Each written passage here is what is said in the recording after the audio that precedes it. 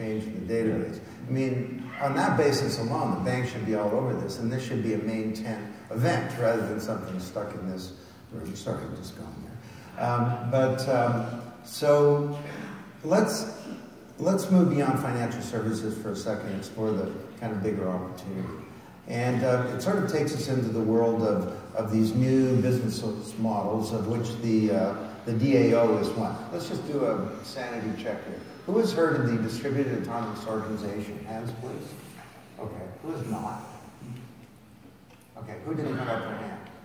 Hands? Okay. So most people have heard of we'll call it the DAO. But before we get into what happened, what's the opportunity here to change the way that we orchestrate capability in society to innovate, create goods and services? I think it's important to distinguish between, quote, the DAO and the concept of DAOs in general. I think the concept of decentralized automation in general is a very powerful one, and I think that there really is a lot of promise in rethinking how we conduct a lot of our activities in the economy and in society, like including finance, including insurance, including identity, all these different things, and like rethink how they could potentially be done in a more decentralized way. And I think that if you start thinking about things in that way, then there are a lot of new paradigms, a lot of fairer paradigms, more efficient paradigms, more resilient paradigms that could emerge out of something like that. So, actually one of the interesting things is how a lot of these new ideas, sometimes they are genuinely new ideas, but sometimes they actually are fairly old ideas that get sort of upgraded into the 21st century. So one interesting example is if you look at insurance.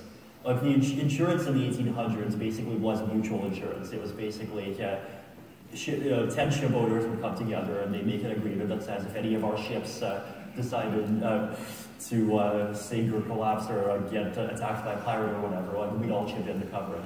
And over time, because of, once again, the efficiency limitations of information technology at the time, it slowly moved to a more centralized model. But now we have the 21st century, we have information technologies that are capable of coordinating the thousands or millions of people at once. And we can actually revisit some of these old models and we can get back the benefits of them together with the efficiencies that until recently were thought were only possible in a centralized context.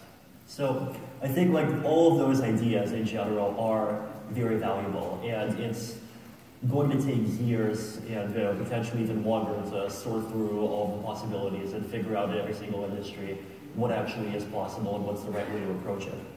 So those of you who don't know about the DAO, the theory here is that blockchains radically drop